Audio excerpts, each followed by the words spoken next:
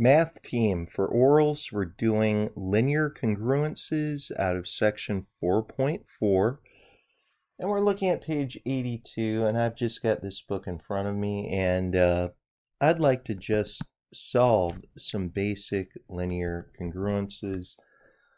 I think that's a really important skill that very well could show up as part of some oral problems. So let's see here. If I gave you 25x is congruent to 15 mod 29, as we look at this, one of the things we have to be very much aware of is that you are allowed to divide a linear congruence by a set number, but you got to remember it very well could affect the mod. As I'm looking at 25x and 15, I'm thinking I can divide by a 5, and we can. If we divide by 5, we'll have 5x is going to be congruent to 3, but please do understand that there is the possibility that the mod would change. Here, thank goodness, we don't have to worry about that being the case. The reason, of course, is 29 is not divisible by 5. And if it would, of course, we'd be changing our mod as well. We're going to see that happen soon enough. But regardless, if you can get a much simpler problem, of course, that's preferable. It's good. But as we're looking at this, I hope you're also noticing, I just want to show you some tricks here, too. As we're looking at this 3, of course, we have some choices on things that we can do. We can either add or subtract multiples of 29 to 3. And here's a cool little feature about linear congruences. I think a lot of times students avoid working with negatives, but we certainly could. Look, if we subtracted 3 minus 29, of course we would get a negative 26. If we'd subtract 29 yet again, I think you could see you'd get negative 55. Now, if you were to do that, by the way, you certainly could do that. You might wonder why. I can look at that 3 by adding or subtracting an appropriate number of 29s here, because I might just find a friendly multiple of 5, and I have. I'm going to divide both sides by 5 right now.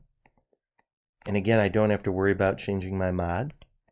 And hey, look at that. Right now you can see that we've got x is congruent to negative 11 mod 29.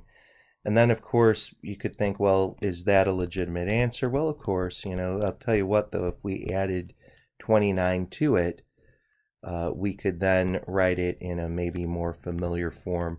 X is congruent to 18 mod 29. So this is a little bit different measure of solving.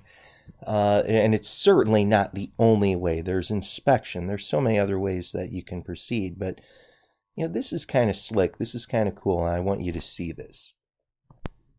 Now, by the way, I forgot to address something earlier, and I really should have. The greatest common divisor of 25 and 29 is 1. We were talking about this going over things in the textbook. The GCD is 1, and that means also, of course, 1 certainly divides 15. 1 goes into 15. So we know, in fact, there will be a unique solution, and in fact, our unique solution, we're going to have one unique solution right here. And that's going to be x is congruent to 18. Another way we could write this, the way our author was writing it, is to say it's 18 plus our mod divided by that greatest common divisor here of 1 with a t. So x would be 18 plus multiples of 29. Here's an alternate way of writing it. But this solution in terms of a mod would be just as good too. Of course, we'd have x is congruent to 18 mod 29. Why do we write it really parametrically like this? X equals 18 plus 29t. That's, of course, if you'd like to generate more answers. Very often you might have more than one solution. So let me flip back over here in our book. I guess we have for B, maybe we can go to 1b here and just keep going. I think this can be helpful to look at some of these problems. 5x is congruent to 2 mod 26. And again, maybe we should check and see if there is an answer. By the way, that's very important. My goodness, you can save yourself a whole lot of work if you quickly realize there wouldn't be a solution. Greatest common divisor of 5 and 26 is 1. I'll tell you what, you know that 1 is going to divide anything. It certainly divides the 2. So there is one solution here. There's going to be a definite answer. So right here, we're not going to start by dividing things, but maybe we could piggyback on what we just did a moment ago. You could think, hey, could we perhaps add multiples of 26 or subtract multiples of 26 here? And, honestly, you could go either route. You certainly could do that. You're looking for a multiple of 5. Kids can really run away from that negative idea, and maybe we should see if we can do that again. Let's see if we can. I think we can, just previewing. 2 minus 26, you'd get negative 24, and if you subtracted 26 again, I saw that 6 and 4 coming up in my head, you'd get negative 50. So the 2, you could say, well, what is 2 equivalent to? Wow, it's equivalent to negative 50. And sometimes kids look at that and they'll say, I don't know about that. Look, if we just did a whole separate problem here, bold claim, could 2 really be the same thing as negative 50 in mod 26? A lot of times kids will say, I don't know if that's true.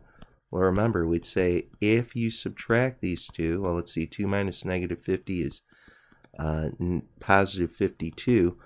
If 26 divides that, well, albeit it does. Look at that. 52 is a multiple of 26. So, what you're doing is valid.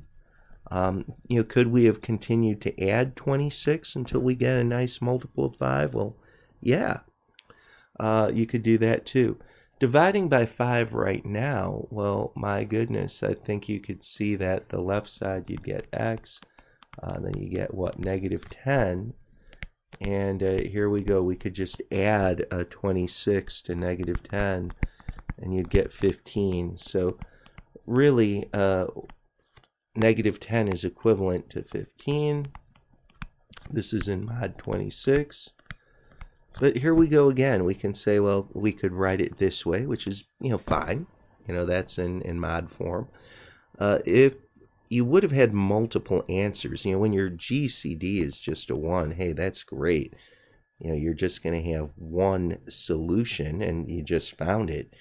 But you might wonder what that solution would look like being written out in a parametric generation. You could say x equals 15 plus, and you've got your mod 26 divided by that 1, and you have a t.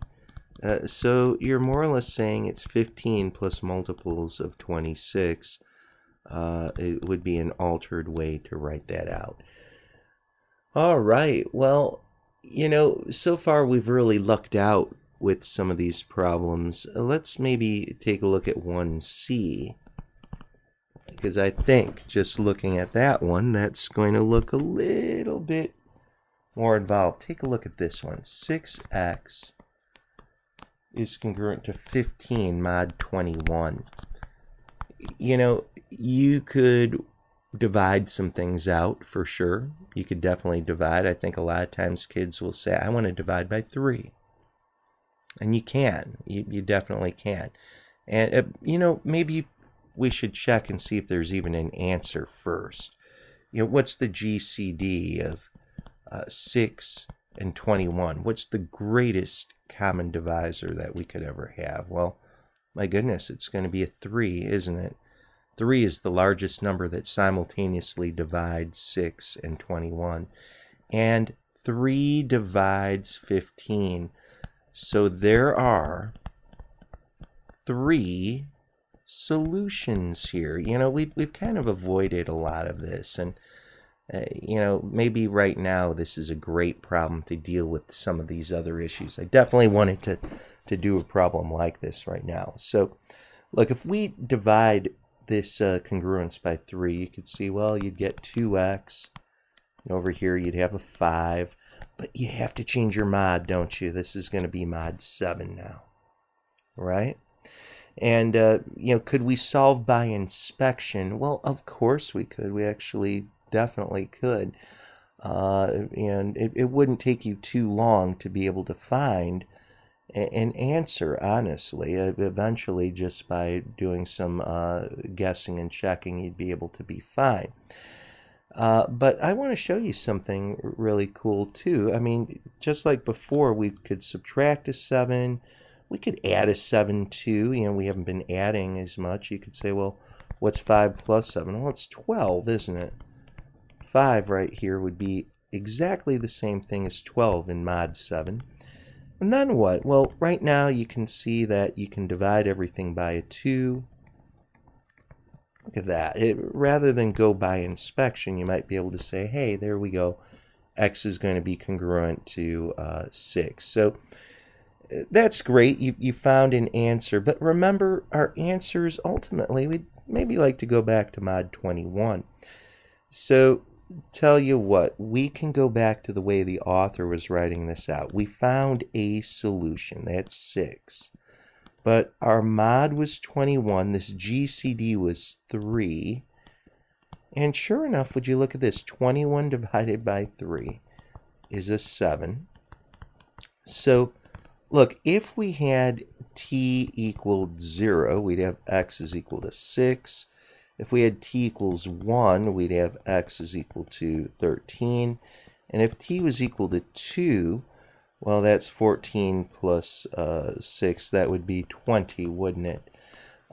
So, you know, here are 3 answers, mod 21, mind you, that you could come up from this generator. Now, if you were asked to write it out in terms of a mod, you could say, well, we could say x, well, of course you could just say x is congruent to 6, x is congruent to 13, x is congruent to 20. All of these would be in mod 21. You know, our answer previously was good. Even that's what the author did. You know, just writing these 3 out, you could say 6, 13, 20 in mod 21. Okay, so, you know, regardless how you do it, I just wanted to show you, of course, what's happening. We're running out of time, but tell you what, I'd like to do 1D. And there's a reason why I was getting so emphatic about always checking if there's a solution. Let's do that real quickly. Let's find the greatest common divisor of 36 and 102. And wow, the greatest common divisor, 36, wow, if you give this a few moments thought, I believe you can see very quickly the greatest common divisor here would have to be a 6. 36 doesn't have a lot of numbers that divide into it. Of course, you know, 6 does, 18 does, 36 does. I think you can see 36 doesn't go into 102, neither does 18. But 6 doesn't divide 8. There's no solution. So just wanted to show that to you. You could spend a lot of time trying to, you know, do cute things here, dividing things out, looking at inspection and so forth. But you know what? 1D plain and simply doesn't have a solution at all. Well, we'll pick up again and we'll try to have a few other types of problems too.